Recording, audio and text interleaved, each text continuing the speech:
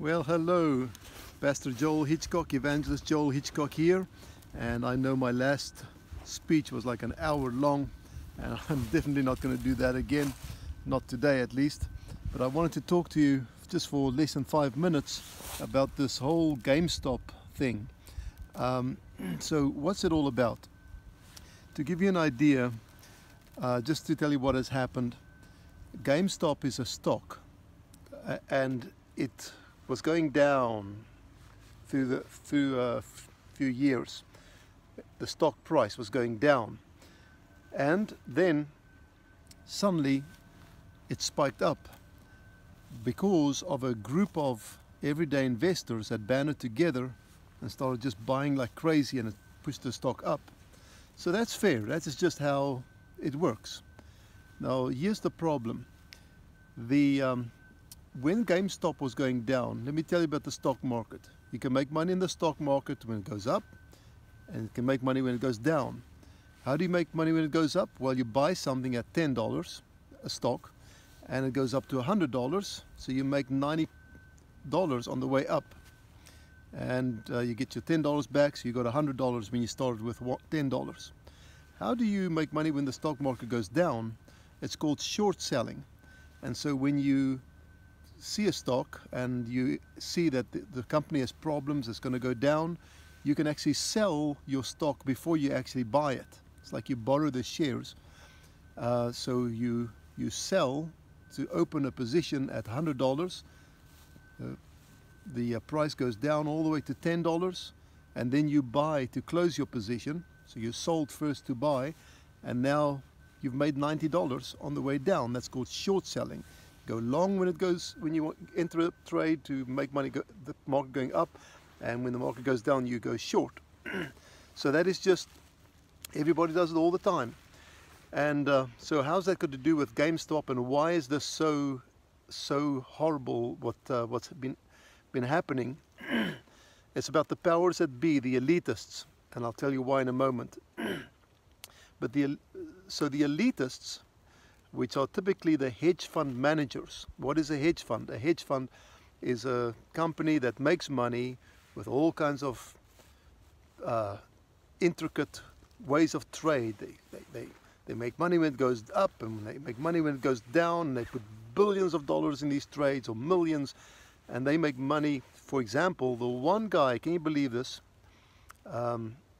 I just heard it today. His name is Ken Griffin. I know nothing about Ken Griffin. I don't know if he's a good guy or a bad guy, but he made $7 billion in the pandemic. $7 billion in the pandemic because of the market's volatility.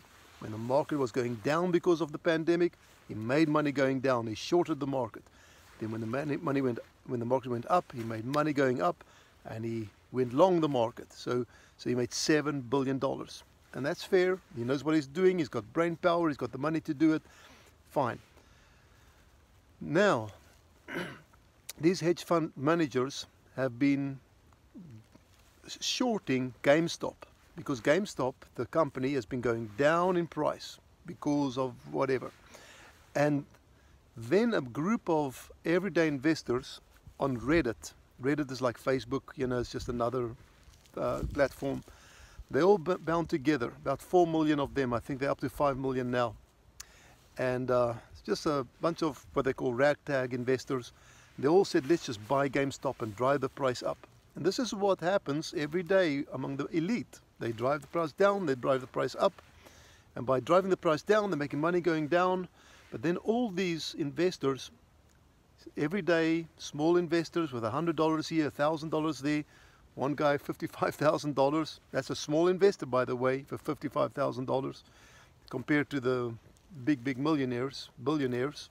But everyday guys was putting in $5,000 or $1,000 or $100, and they moved the price up because they bought and bought. And when you buy, the demand, there's less demand, and the price goes up because when there's less demand, it costs more.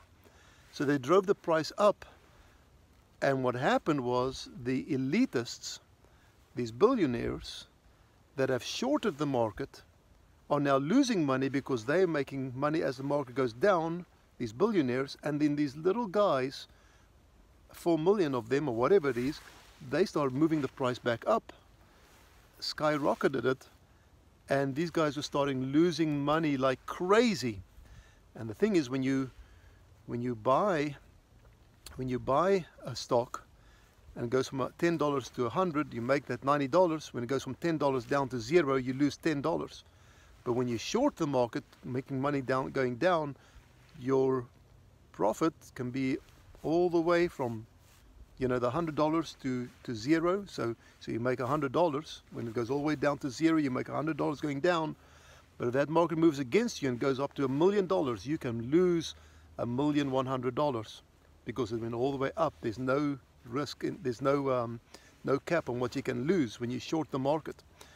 And so these billionaires were losing money like crazy. But listen, billionaires, you make money by shorting the market, going long the market, whatever. It's just how it works. That's how it is. And nobody gives little sympathy at all to the little guys when they put in $1,000 and they lose their whole account, there's zero left. Nobody cares.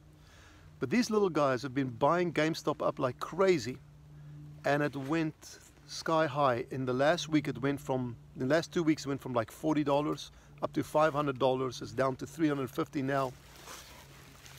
And you know what happened?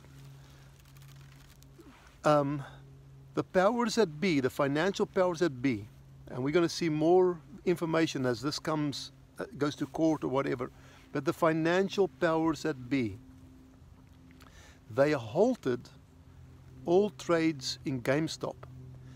They said that you can no longer buy GameStop. You can only sell it. So when you can only sell what you have, when you can only sell it, that means that you can only make money when it goes down. Well, those little guys, they sell it and they get out and they cut their losses. And then, of course, the billionaires, they make their money going down again, these elitists. So I'm kind of livid about it. I have no GameStop stock, by the way. I just wanted to tell you what's going on. I have some experience, but I have no GameStop stock. That I'm just saying this because my focus is upon the how unfair this world is. And I see I'm already at 7 minutes. Let me finish by 10 minutes.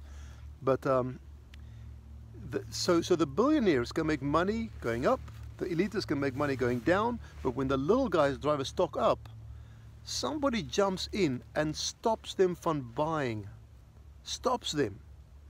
And it's like playing football.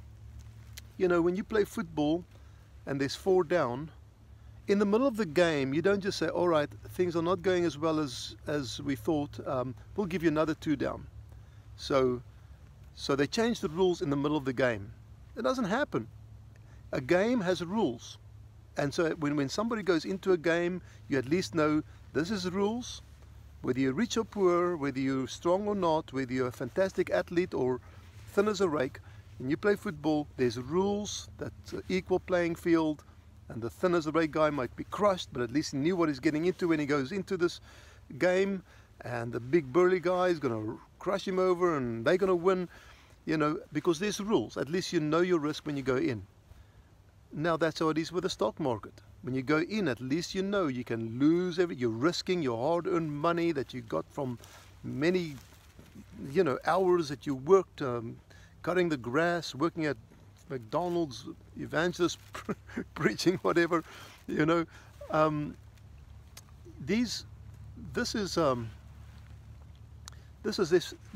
rules that are, they're there for a reason, and then the rules change this week. They halted buying GameStop, and by doing that, they are bailing out the elitist billionaires and hurting the little guys. And I hope this goes to court. I hope, I hope a lot of this comes out. I hope that a lot of corruption is going to come up in the financial realm. So I'm at my 10 minutes, but I got to please give me 1 more minute real quick. this is what's happening in our world today. It's nothing new, but it's just so in your face these days. It's not like even being done in the background. It's like not backroom deals. It's like in the open. I'll give you two quick examples. Our President Trump was impeached in 15 hours for something for which they have no proof, they don't present evidence, and didn't take counter arguments or anything. They just impeached him in the Congress. Of course, I don't think it's going to go anywhere in the Senate, and Trump will not be impeached at all in the Senate. They won't ratify that. But this was in broad daylight. Another thing, Trump's Twitter account and many other conservatives were totally, at first they were just blatantly flagging their tweets, you know. That's already bad enough. But then to add to that insult, they actually banned Trump from Twitter for life, and I think in Facebook too. I'm not sure where he's at Facebook. You can't even get any news from Trump right now. Where do you get it? I watched Donald J. Trump Jr.'s messages a little bit, and not that he's saying much about his dad right now, but I mean, isn't that horrible? You know, that you do that. The powers that be quelch free speech. And let me just say, last thing, Parler. So Twitter is losing millions of people because they did this to Trump, and another company that does the same thing called Parler is gaining millions of new subscribers.